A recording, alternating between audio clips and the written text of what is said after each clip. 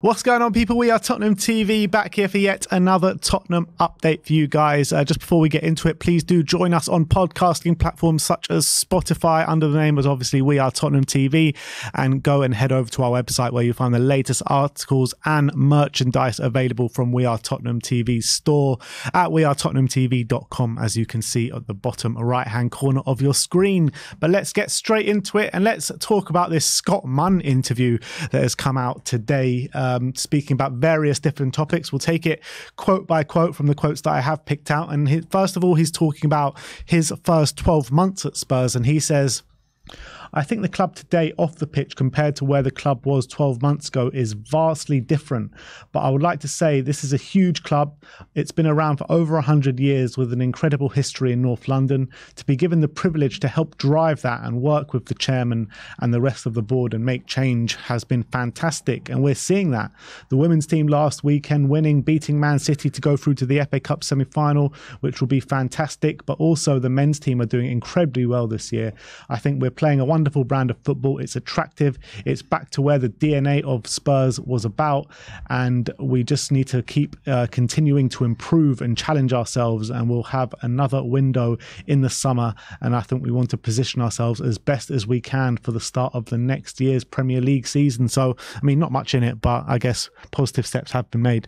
Yeah, and I think we've seen big changes since Scott Munn's come in, not just on the player front, but obviously in the behind the scenes front, in the backroom staff, in the kind of directors position. Obviously Levy now has Scott Munn and Johan Lange directing more on the footballing side of the operations, albeit Scott Munn is doing more commercial side. But I think having these people involved is a massive benefit to us, and also takes the pressure off Daniel Levy to be as controlling as he was previously. And I think that's led to better decision making. And I think that's bearing out on the pitch. Yeah, I completely agree. And he goes on to talk about looking ahead for next season. And he's talking and he says, every window we have an opportunity to improve the team and change the team. We've had two now, and I think we've brought in some players who have continued to improve the team. Another window gives us another opportunity to do that, and also another pre-season together. I think Ange came in just before last pre-season, and the team had a disjointed start, but they'll get a good run at it this year, and I think there's a real opportunity for us to be ready for the start of next season. Clearly our focus now is this season and finishing as high as possible. We've got a tough run in, but I think that we can it can also help shape it, and we're in charge of our own destiny, which is the most important thing for us. And yeah, it's spot on. Obviously, everyone is already looking forward to next transfer window in terms of the summer. But this season, with the business that they have done since they've come in, it has been, you know, a massive change of the football club. Yeah, and it seems to be more strategic, and it seems as well more focused on the future, and definitely focused on improving our weakest points, and that is the most positive thing. For example, in the January window, you know, we needed a centre back, we needed a winger, and we got those things. You can argue whether it was a required quality, but we did definitely get what we wanted in terms of position wise. Same in the summer. Kind of did need two centre backs, though. We brought one in January. Yeah, but we know 3 centre-backs is enough to last us to the end of the season, considering the amount of game times we got. And then you look at the summer, it was very targeted in getting the likes of Maddison and Van der Ven, players that we needed desperately in the squad.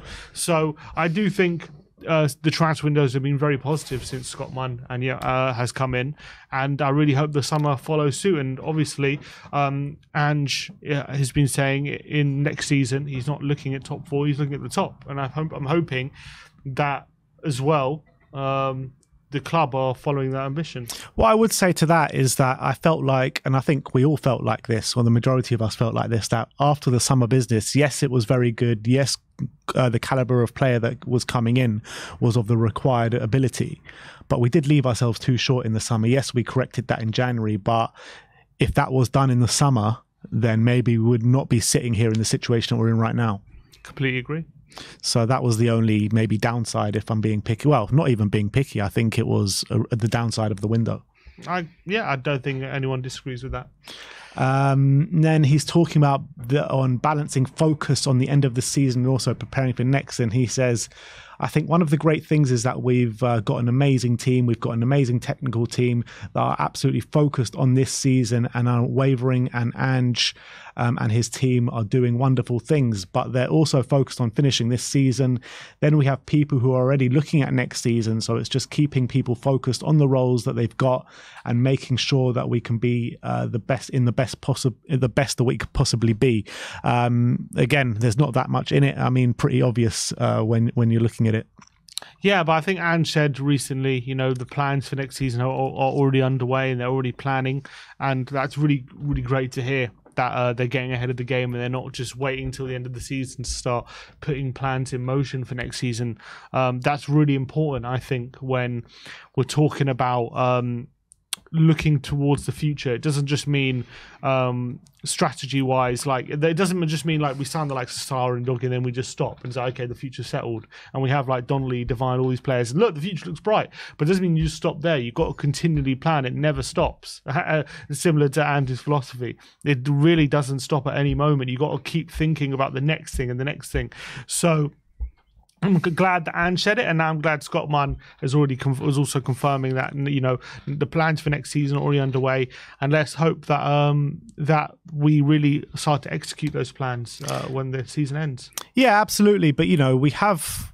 We went into this summer window just gone, last summer, and we made some early purchases. And then by the end of the window, it felt like we were still scrambling around without a plan really to get that second centre back in. And Davinson Sanchez left after the window, so I hope they're more meticulously planning as opposed to what they did in the summer, because I think the summer was planned to a certain extent, but then by the end of it, it seemed a bit messy. Well, in a weird way, because it's Ange's first year, it's always going to be a bit messy because he's not going to be 100% sure who he wants to keep or not because he hasn't seen them properly. Now he's had a year, he's going to be a lot more sure this guy needs to go, this guy needs to stay, and what he actually wants. And I'm sure Ange himself would have told you, look, when you first come into a job, yes, you're going to have an idea of who you want to keep and all these kind of things. And in training, you can see what you want, but it's not going to be fully... it's not going to be fully in your mind. You're not going to have 100% certainty about what you want until you see them properly on the pitch. So now he's seen them. I think this summer will hopefully be a lot more targeted and strategic than it was last summer. Hope so. And he talks about working with Ange Postecoglou, and he says it's good. Look, we're Australian, so we have the same jokes. We get to watch a bit of the A-League in the morning on Thursdays when we're in the office.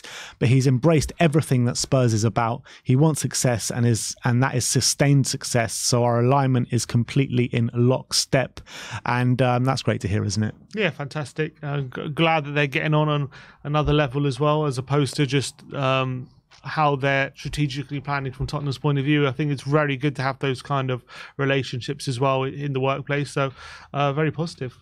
And then finally, he is talking about working with Daniel Levy, and he says Daniel is incredibly invested in the club personally and professionally, and I don't think one person has a great single focus on success for the club than him, and I feel absolutely privileged to work with him, and the support he has given me and the entire football club is unconditional. I just hope we're able to repay the faith he has put in us, and you don't expect him to say anything else to the guy that's paying his wages.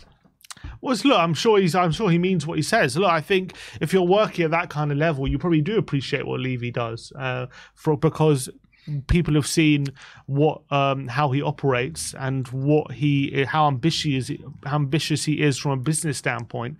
And if you're operating at that kind of level, you're going to be appreciative of that, and they're going to just see the facts that.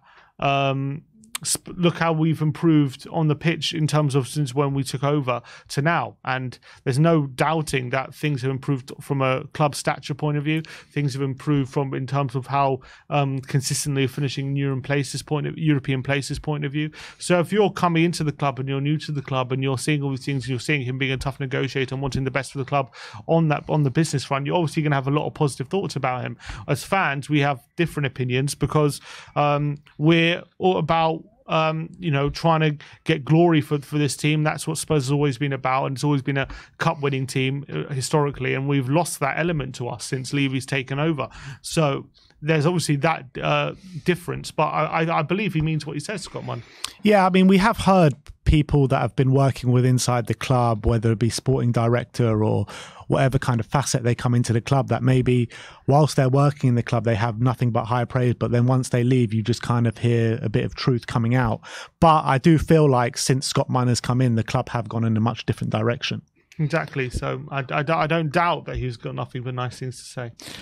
Let's talk about a potential transfer now. He goes by the name of Ben Johnson from West Ham. Caught offside, not the most reputable source, say that Tottenham are in pole position to sign West Ham's defender Ben Johnson following a recommendation from club legend Ledley King. It's known that Ange Postecoglou is eager to provide competition for Pedro Porro and Destiny Udogie. The West Ham player will leave the London Stadium as a free agent at the end of the current campaign due to the Bosman ruling.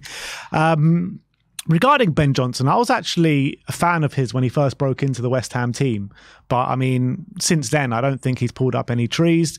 He is cousin of Ledley King, so that's got to be a caveat put in there. And when a player is on a Bosman ruling and looking to leave a club for free, that's always going to spark the ears of Daniel Levy. Doesn't sound like a recommendation. It sounds like nepotism. But I don't think he knows what his best position is, Ben Johnson. He's played left back, right back. He's played right mid on one game. I remember against Arsenal, he played on the wing, and obviously they got slaughtered that day. I think he broke in as a centre back, but hasn't really maintained a position in that. I thought he broke in as a right back. I think by trade, if I'm right in saying, I think he is a centre back, but he's like one of those, like how Dyer came into the club as a centre back, then like was moved out to right back, so we had needed him there. I think that's kind of how I see Ben Johnson. I might be wrong on that, but that's I thought his natural position was right back. I mean, I don't see him as a right back, to be honest. I think he's more tall. He's very focused on the defensive side of his game. I don't think he's a very good player on the ball. I've never seen him do much in terms of quality on the ball. I don't think he's a very good passer. He's very good in the air. He's tall. He's strong. I definitely would see him more. For me, I see him more as a centre back than a full back. But I do think he's probably had more game time at fullback just because West Ham are more well stocked then. I do think he's probably like the backup fullback there.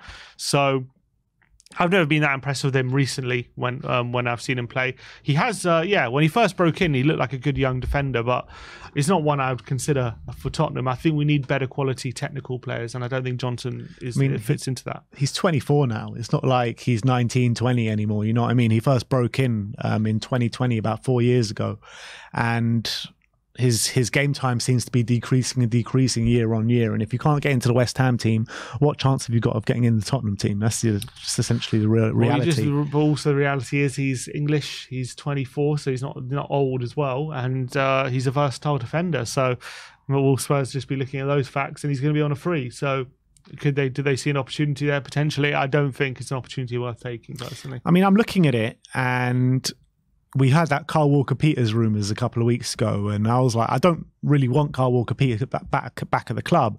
But if I'm comparing the two players, I'd much prefer Kyle Walker-Peters than Ben Johnson. Completely agree. I think Kyle Walker-Peters would fit what we're trying to do much more than Ben Johnson, for sure. But regardless, I think we need better quality than both of them. Next up, Timo Werner. We brought you a similar story a couple of days ago, but Florian Petterberg saying that Timo Werner feels very comfortable at Tottenham and would like to stay for the long term. The option to buy is around 17 million euros. Must be activated by the start of the Euros in June at the latest.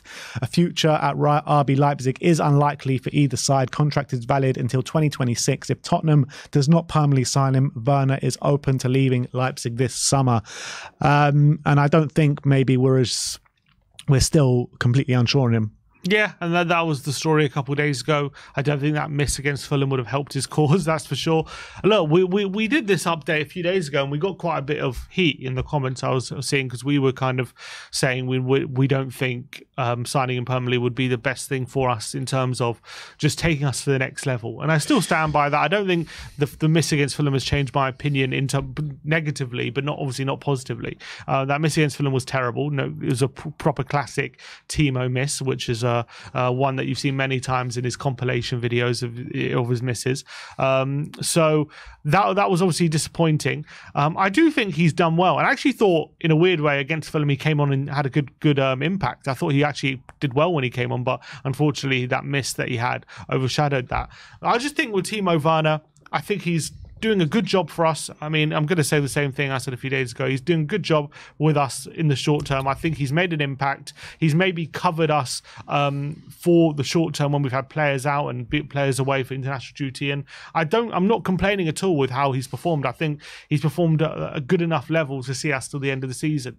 But unfortunately, I just don't think he's the kind of player who's going to take us to the next level. If we really have serious ambitions about challenging the top three, I just don't think Timo is the required quality of the player that we need. Look, and as I say, if we do sign him permanently and we sign another winger for big money, maybe I don't think it's the worst thing in the world, because obviously I think Timo for that kind of money it's a good price, and I do think it probably does represent value for money on that front.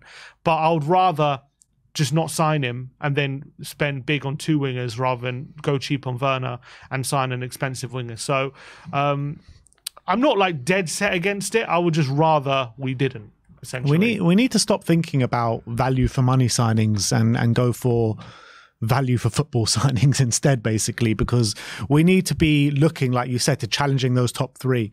And players like Timo Werner, probably players like Manuel Solomons, definitely players like Ben Johnson are not going to be getting us closer to those top three signings. And all these three players, we're not going to be signing them because they're players that can get us close to top three. We're going to be signing them because they're value for money players. And that's the kind of attitude Spurs need to get away from, in my opinion. And Timo Werner, when we brought you the last update, I think it was after the Aston Villa game, after he had that great cameo, scored the goal, and obviously on the back of a good performance against Crystal Palace when he scored, he's backed it up with that big miss. And I think people's maybe reactions are going to be more negative now than they were maybe on the back of those two performances. But I like Timo, I like his attitude, but I just feel like we should be setting our sights higher than him.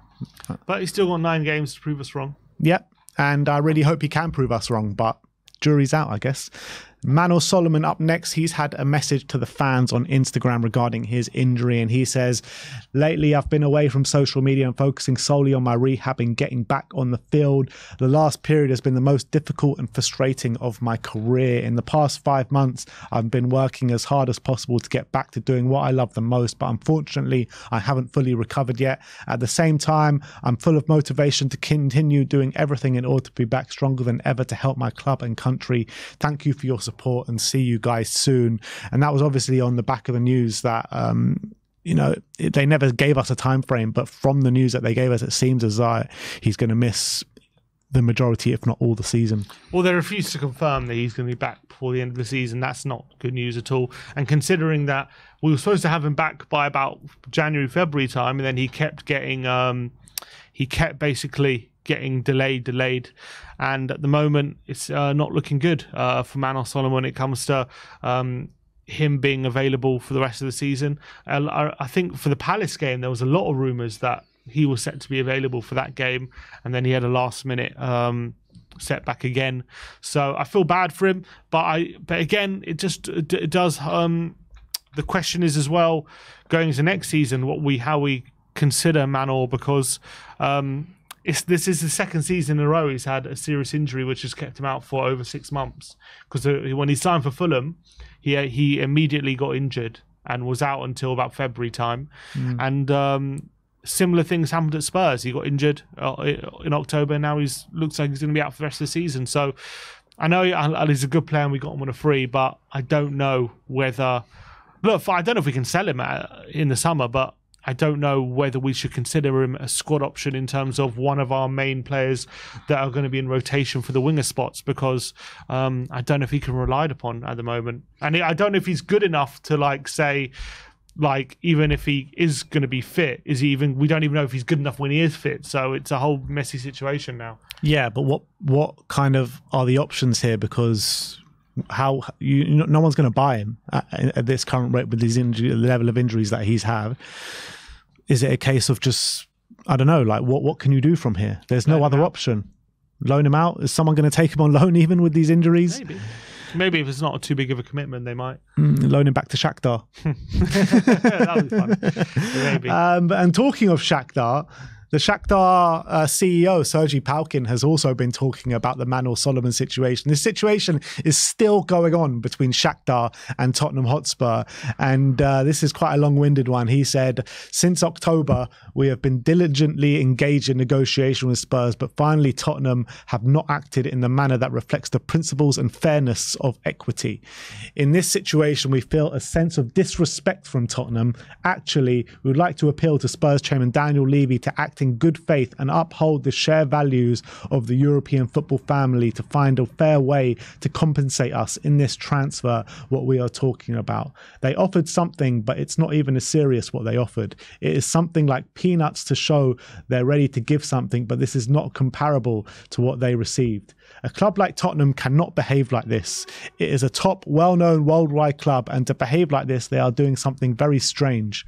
We negotiated with them for many months. We respected them and didn't ask to be honest for some kind of huge amount. We didn't even ask for money. We said, okay, give us a sell-on fee for the future. When you receive a player for free, this player is worth 20 million euros. The transfer market always undervalues players. It means something. It means we developed and invested in this player. You should respect our work. If we all say we are one football family, after that you receive a player for free and don't pay attention on our side. It is fair for me, 20%, 30% would be fair value in the situation, would be a fair value. We are going to bring legal action against Spurs if needed. But in any case, why am I appealing to the chairman of Spurs? Is because I believe that he will give his hand and support us. We have a war in the country and they should pay attention to this. When the war started in our country, the whole democratic world supported us. I'm appealing to this kind of morale to help us. But in any case, in our arguments with FIFA, yes, we lost in CAS and it is difficult to fight against the system. But in any case, we believe if clubs receive something for free, it is unjust enrichment.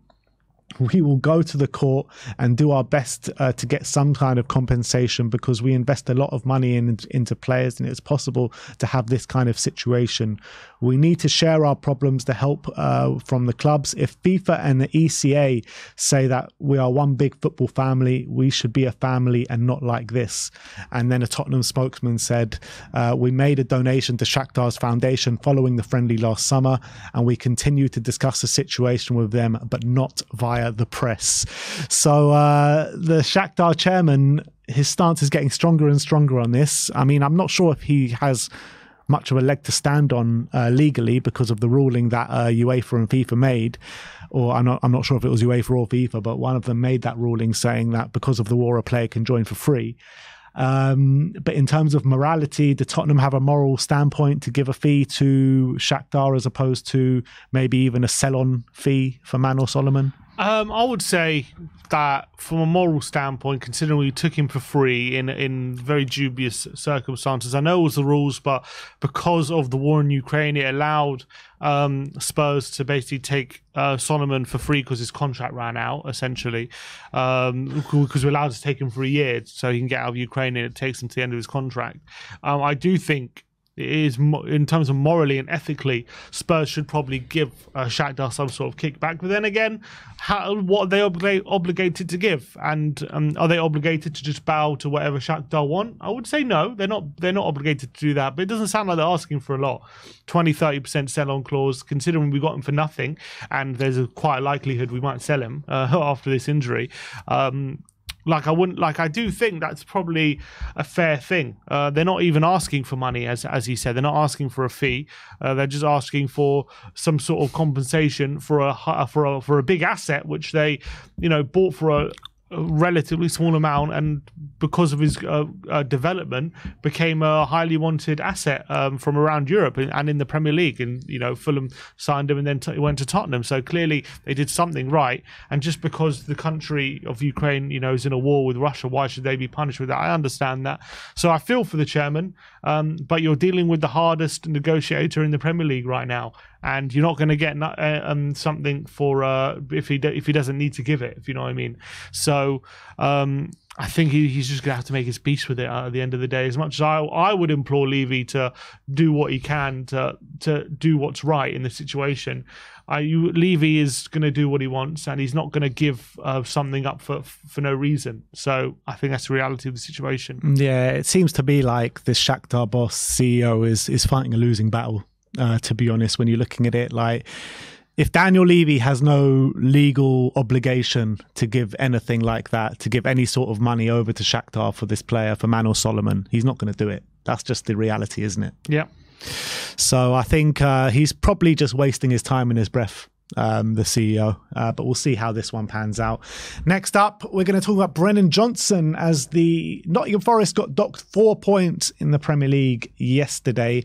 And there was a report coming out from the Premier League Commission, and the official report stated that Atletico Madrid made a €50 million bid for Brennan Johnson at the end of 2023, but Nottingham Forest did ask for £65 million. Forest did eventually sell Brennan for £47.5 million, which was payable in instalments for Brennan Johnson. So I was quite surprised when I saw this and saw that Atletico, I think it was actually 2 bids that they made. €50 million and 65. So that is significant money for especially for a club like Atletico Madrid to go for someone like Brennan Johnson. There's quite a big amount to for them to reject Forest as well, which is quite surprising. We know that Atletico have a good eye for a player. They're quite good at replacing talent that they sell for big money more often than not. And to be fair to Atletico, they've done quite well to remain somewhat competitive and over like the decade or so that Simeone has been at them, and that's taken a lot of manoeuvring in the transfer market. I don't think you maintain that kind of top 3 position that they have been without a lot of smart business in the transfer window, and they've been losing players fairly consistently to bigger clubs, and they've kept having to find talent. So the fact that they've identified Brennan Johnson is very interesting, and I wonder how he would have fitted in, probably on the right wing in that 4-4-2 formation that Atletico like to play. And I wonder how he would have been under Diego Simeone. Now, obviously, playing a different role under Ange. But I think the fact that they've made 2 substantial bids goes to show that he is a player highly thought of around Europe, potentially. And it's also been known that, obviously, with the points deduction, Nottingham Forest are going to have to sell one of their star assets before June, or by the June deadline. Is there anyone that you would take? I mean, we did speak off air talking about Morgan Gibbs-White. Is there anyone else, maybe potentially?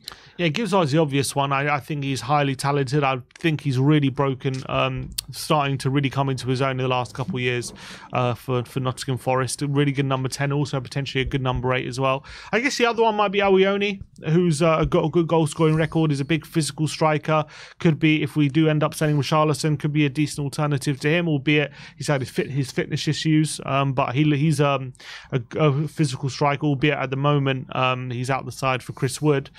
Other than that, I don't see too many players I'd really want. Elanga, potentially. I like him. I think he's had a good season, but I don't know if he's good enough. He's much better than what we have already. So I think Forest have a decent team, but I don't know, apart from maybe Gibbs-White and Awioni, is anyone I'd be that interested in? I don't know. Yeah, I'm the same thinking of you. With Gibbs-White, I'm not sure if there's I think he's a top player, but I just, in terms of like the number 8, number 10 position, I'm not sure if he's better than what we got. I think obviously he's not better than Maddison, but he'd be very good. I reckon he's probably more suited than Lo Celso in terms of, I think he's better off the ball, and obviously he can stay. He stays fit a lot more. And then the number 8, I think he could be a decent alternative to Sarr as well. I don't know if he's better than Sarr, but I think he could be trained to be a bit more aggressive and play that role as well. So I think he's quite a versatile player, Gibbs-White. I really like him. I think he's done really, really well. And I think he's got another level to go up as well.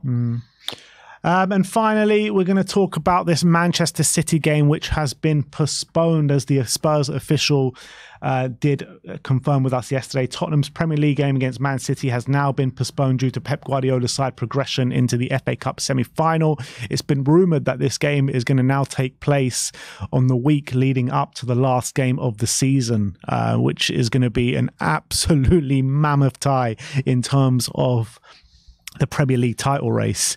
And I got a feeling if things just carry on going the same way as they are, there could be 60,000 Man City fans in that stadium. I don't know about that. But, look, I think we much would prefer to play that game at that point than the point we were going to play them in, because I think having City, Arsenal and Liverpool all in a row would be a lot to ask for to get results consistently. But if there's a bit of a break, and then I think, especially because I think Chelsea might be midweek in one of those game weeks as well, having the City game in between Burnley and Sheffield United potentially in the last week of the season, I think will be a lot more manageable than where it was before. So I think it's a good thing.